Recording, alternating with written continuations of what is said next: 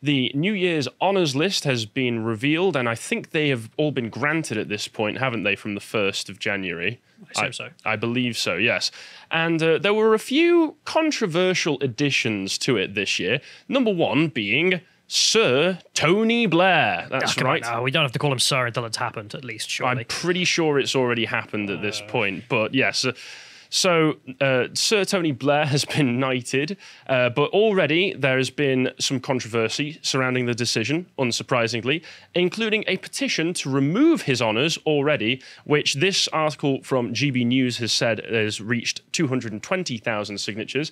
I believe at the moment it's gone up already to 400,000 signatures or something of the like.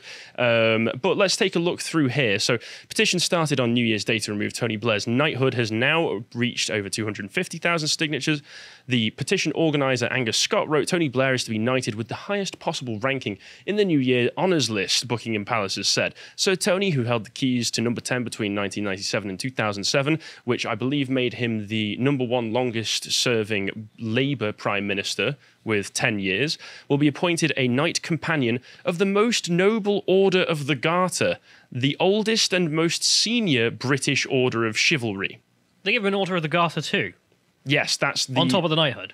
That's the position they've granted him, yes. Right. I can see the chat already is just like, boo, hiss. Good, good, as you should be. He's behind you. I don't know. Oh, no.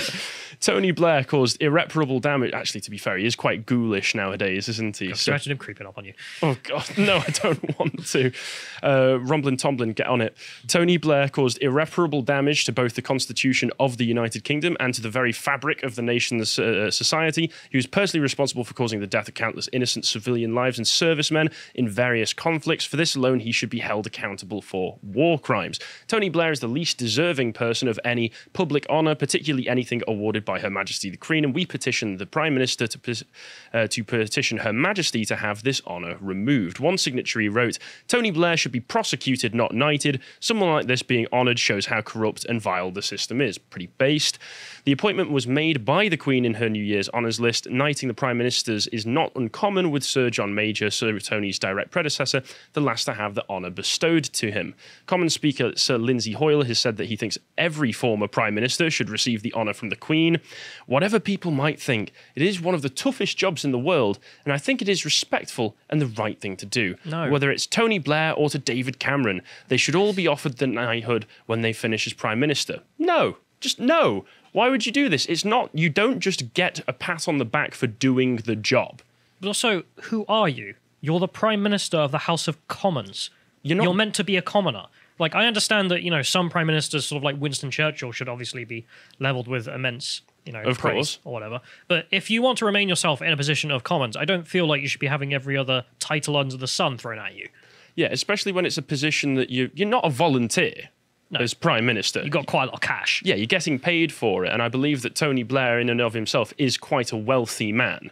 So he doesn't need this pat on the back. I'm sure he's already pulled his shoulder patting himself on the back over Showing the years. himself in blood money. Or... Oh, yes, exactly. And just a reminder as well, if we go over here, we've got the Wikipedia link, that Tony Blair's knighthood, being a Most Noble Order of the Garter, is the highest honour that can be bestowed upon you in Britain.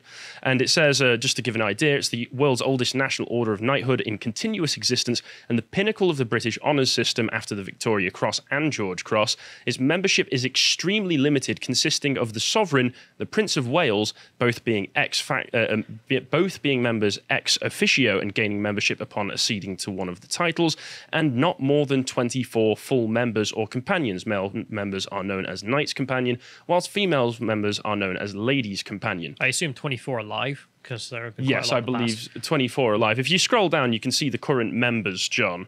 And you can see, if we go down, Tony Blair is the most recent addition being made in this year. Oh, wait, no.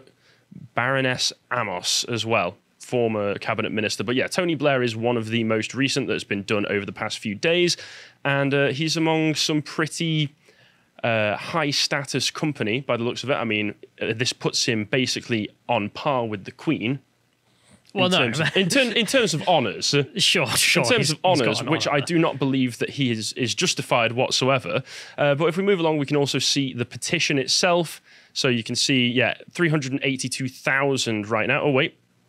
Oh, going up. Yep, it keeps going up, and that was probably 15 minutes ago. That's gone up in 30,000 already. You can see it ticking up in real time, actually. Yep, at 500,000 signatures, this petition becomes one of the top signed in Change.org. So you can check the links below if you would like to add your name to the signatures right there. If you think this human goblin, as he is pictured, does not deserve a knighthood, well, I couldn't agree more. Yeah, and the funny thing is, if you type in Tony Blair's name on Change.org, there's a number of petitions like this. Obviously, this is the most popular one, but there's just a few that are just arrest Tony Blair, and one that was literally just F off Tony Blair. They try him in The Hague for war crimes, Tony Blair? Is that one up there yet?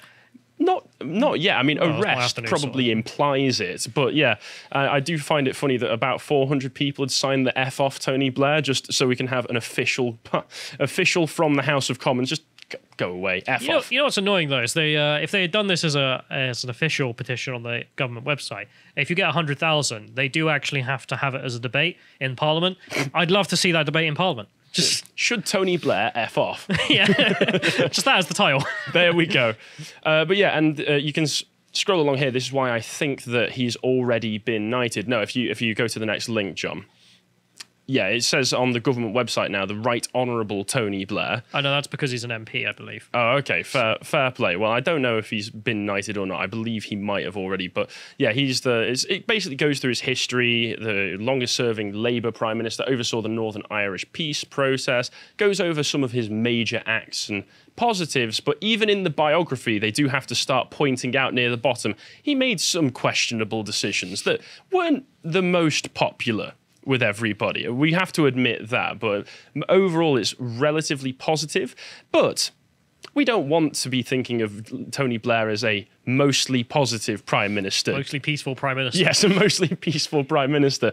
So let's go over a few of the things that he did. Obviously, the most well-known and important was his involvement in the Afghan and Iraq war led into it by George W. Bush, and weapons of mass destruction, which never materialized anywhere. But if we move along, we can also see the other effects that he's had on the UK. I think we've used this particular graph a few times, but it's just quite striking. If you scroll down, you can see net immigration to the UK over time.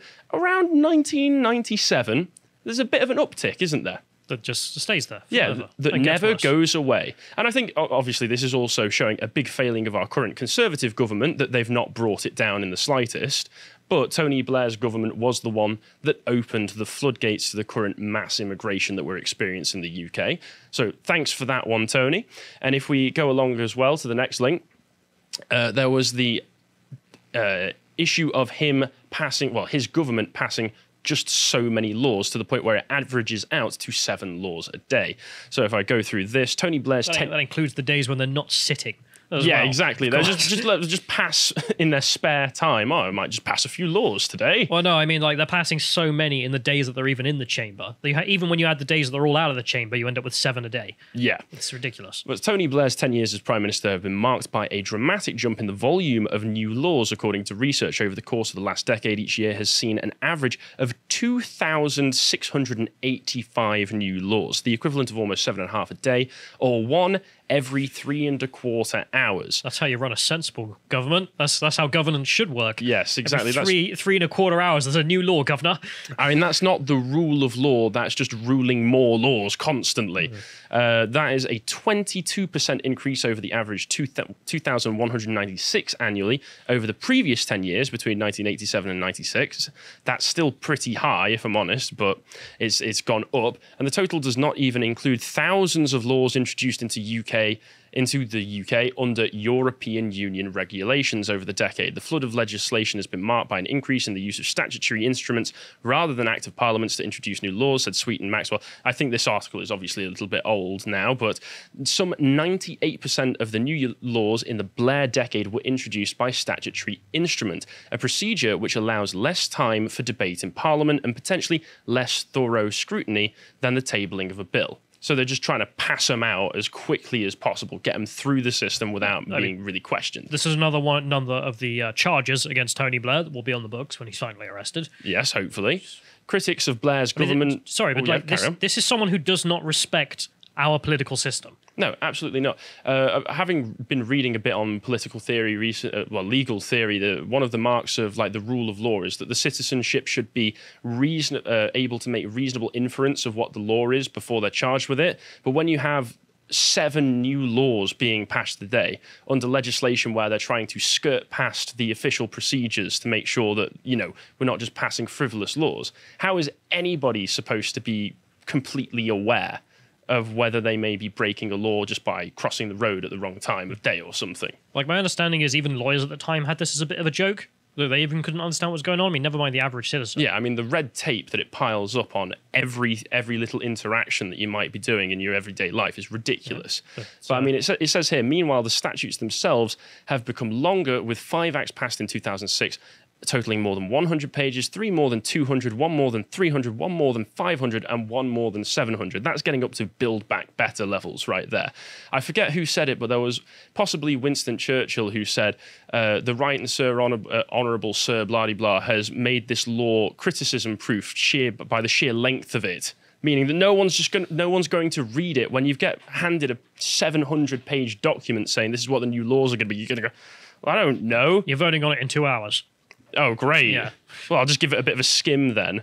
Once again, the deluge of laws that we have to wade through is absolutely on Blair's back. And one of the laws that his government introduced, obviously we can't directly blame him for it, but obviously it was one of the laws passed in this 7-a-day period, was the Communications Act 2003, which has Section 127 in it, which Callum in particular is very familiar with. I'm sure we're all very familiar with at this point. So this is decriminalisation of jokes in this country, which is why this country is an international embarrassment on free speech. Yes, and let's not also forget Blair's recent contributions to public discussion. If we move along, you can see Tony Blair says that Brits refusing COVID vaccines are idiots. Tony Blair, who said that Brits who refuse to get vaccinated are not just irresponsible, but idiots. The former Prime Minister said getting vaccinated is not only in the interests of the individual, but also in the interests of the broader public. Sorry if I'm not going to trust your opinion on anything, Tony. I'm not commenting on any of the vax stuff because we're on YouTube, but this does not sound like somebody who respects the tradition of British liberties, shall we say. And this has been pointed out by other people. If we move along, you can see on Twitter here, Chris Rose, who's a good guy, says, I do view Tony Blair as the Mrs. Brown boys of the UK politics, as in I'm sure people who still like him exist, but I'm yet to meet them in real life, which checks out, to be honest, because if we move along again, you can see there's a YouGov poll where they track the popularity and recognise and fame of certain public figures. You can see that he's liked a shocking amount by 22% of people who answer, but disliked by 57% of all respondents. So, yeah, it doesn't seem to be that much of a popular opinion to think that Tony Blair did a great job. I think that YouGov poll did actually include the bad man, and Tony Blair has a lower like rating than the bad man. The bad man is officially more popular than Tony Blair. Yes, win. Right there, based. And if we move along, there is some people, though, who are a little bit more forgiving on this, who are a little bit less harsh than we would be, shall we say. For instance, shocking to me, Julia Hartley-Brewer from Talk Radio, who's typically one for good takes on a lot of subjects, says that she thinks the honour system is a total joke in the 21st century and has always been corrupt, but if a man who was elected 3 times to be our nation's prime minister isn't entitled to a knighthood, then who the hell is? That's the similar sort of argumentation to what was his name, Lord Hoyle or whatever it was. Yeah, Sir Lindsay Hoyle basically just saying, oh, well, they were prime minister, so we might as well just give it to them. And it's not really a take I agree with. No, at all. Just because you're elected 3 times and are popular at the time does not mean that you should be knighted. Knighthoods, generally speaking, are granted retrospectively. Which Hitler gives was elected. Yeah, exactly. There's this thing called the benefit of hindsight, where we can look back on what they ended up doing and its consequences and effects. Yeah, you can see John right there. Hindsight, he planted the seed of destruction of the entire nation. Great point, John. And if we move along, so that was surprising from Julia, unsurprisingly from Tom Harwood. Sir Tony probably deserves it, to be honest. You can't wait to call him Sir Tony, can you? Yeah, absolutely cannot. Tom, what are you doing? I mean, the sad thing is with Tom Harwood, as much as we criticise him and make fun of him, I do think that but the actions of the Conservative Party lead me to believe that the Tom Harwoods of the world might be the majority Conservative opinion within the party, or it might be reflective of it on a certain level, which is quite depressing to think. Would you not agree? I don't know. I mean, the ones I've met have all been pretty based, but they're all local people, aren't they? Well, yeah, they're the ones who'll actually interact with us, whereas Boris Johnson, for instance, I think probably errs more on the Harwood side of the spectrum, shall we say. We'll find out. Yeah, and then if we move along, there's other people just saying, oh, the Blair government was the best government of my lifetime. Thank you, what is obviously a Tony Blair alt account. We can see a few more of these if you scoot along. So Blair government was the best government of my lifetime and by far, and I'm very old and very senile, presumably.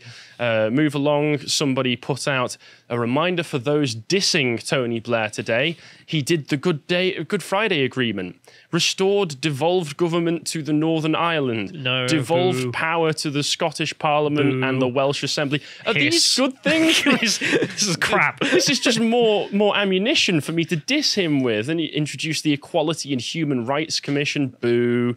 Very wonderful. Okay, so this is the guy who destroyed the UK as an institution and instead made it a hashmash of random federated sort of countries. I don't even know what to call it. It's a huge mesh devolved nonsense. Yeah. But then also, okay, so he's the guy who brings in the fact that we had that huge debate about whether or not prisoners should have the right to vote. The answer is no. Yeah, no. They've given up their civil liberties by breaking the law and being convicted guilty in the court of their jury. They can vote when they're out. That's it. There you go. But there's also stuff in here, I can't see it, but there's a mention of record levels of students in higher education, which I assume means university. Yeah, so that's not a good thing. No, he was the moron who decided that it would be a goal to put 50% of all people through university, and therefore, naturally, they would all get useful degrees and become useful to society. No. Look where that's got us, Tony. Thanks. And then if we move along again, you can see we've got the high honours list again. If you next link, there's a few other interesting additions to this, including, I suppose now he'll be Sir Chris Whitty and Lady Jenny Harries, both members of the Sage Commission, who have done such a great job for the UK over the past 2 years. But before we go into that, just as a heads up for people, here's what the government website says. If we move along again, you need to get an honour. If you want to scroll down, it'll say somewhere down there. So, but here's the list of attributes they're looking for if you want to be knighted in the UK. So if I was to nominate you, what I need? Yes, exactly. Making a difference into the community or field of work. Well, he certainly made a difference to the community. I mean, destroying communities is making a difference, I suppose. Not a positive difference, but okay. All right, ticking that box. All right. Enhancing Britain's reputation. Maybe not. It's been enhanced again. Long-term voluntary service. Once again, he wasn't voluntary. He was paid to do it. Innovation and entrepreneurship. Well, I suppose technically he volunteered for the position in the sense of you volunteer for the army. And then he was paid handsomely for it. Yeah, but if you're in the army, you get paid, I suppose. Yep. I'm sort of like steel manning, like pulling at strings here, I know. Yes, you're pulling at threads, yeah. I thought I'd try. Changing things with an emphasis on achievement. Once again, he certainly changed things. Improving life for people less able to help themselves. I mean, they tried. Okay. Wait, hang on. Okay, so the rest of these, I mean, we're sort of memeing. Like, sure, he changed things. Okay, ticking the box. Improving life for people less able to help themselves. Come on. No. I mean, obviously not. And displaying moral courage. That's what you call chaotic evil. I was going to say blind stupidity could be mistaken for courage. So, so those are the attributes needed to get an honour. And then as we move along, as I've mentioned, Chris Whitty is getting an honour. Does he demonstrate these virtuous qualities of enhancing Britain's reputation, innovation and entrepreneurship?